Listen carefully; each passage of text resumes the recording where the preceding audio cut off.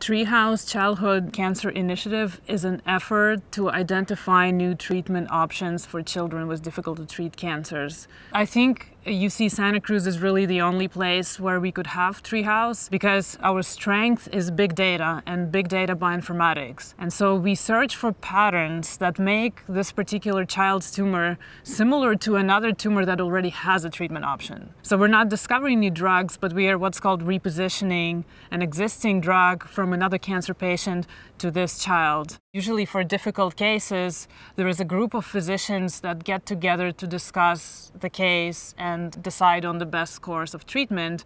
And so the unique thing now is that we are invited to these tumor boards to provide our view on the case, so to provide our analysis and our view from the genomic side that could be used by the clinicians and could be further discussed in these tumor boards. And that's a pretty unique thing. We're very, very excited and honored to actually be invited. When I came here to UC Santa Cruz, I found out that there was a staff member at the time, Katrina Learned, who was working for the Genome Browser group, and Katrina's daughter, Aurora, just completed treatment for a childhood cancer called neuroblastoma.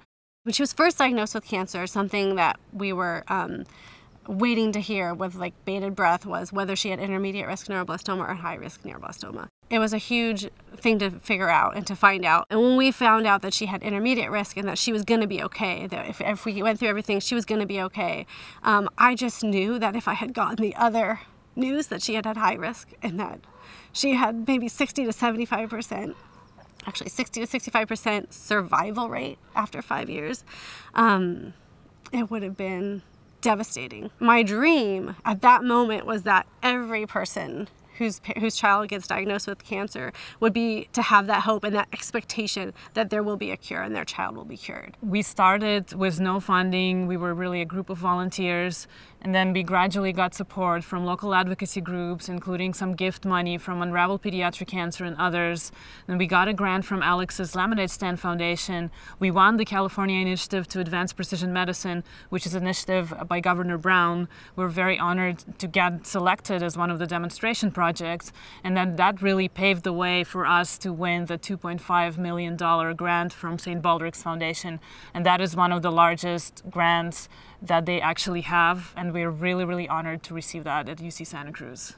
After we got the St. Baldrick's grant, we decided we wanted to give back. So Treehouse decided to do our own head shaving event in honor of St. Baldrick's. And when I heard about the event, I knew I wanted to participate. So I set a goal for myself of raising $10,000 to shave my head. And I surpassed my goal and ended up raising $14,000 for St. Baldrick's. And our whole team, everybody combined, raised over $28,000. I think it is pretty unique that we don't have a medical center here on campus, and yet we can provide insight that could be used by clinicians to help patients. And I think it is actually an advantage in the type of work that we do, because what we're doing is we're doing analysis and providing information that we learn from these comparisons to the clinicians that can make a treatment decision. I'm so excited about what this group is doing. I'm just so optimistic that this group is going to make a huge difference in the space of pediatric cancer. I just know it.